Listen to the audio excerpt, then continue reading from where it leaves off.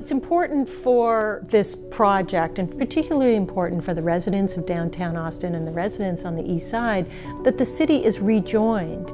It looks like the street sections were done sensitively. It looks like a lovely boulevard. The proportion of, the building envelope to the open space and the tree canopies, all of those things are being teed up nicely on this project. So I think it's an amazing project, and I'm sure it will be successful.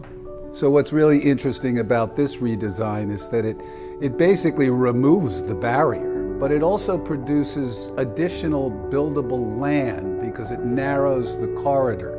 And that's really quite a brilliant idea, because this one actually had a kind of boulevard-like character because of the central median, the green median. It allowed all the streets, the east-west streets, to pass through it, which a lot of them sometimes don't, in order to speed traffic. So it's bold to propose such a thing by an architect or an engineer who may or may not ever see this happen. But imagining that it could in such an excellent way is a very courageous thing to do, and I admire that.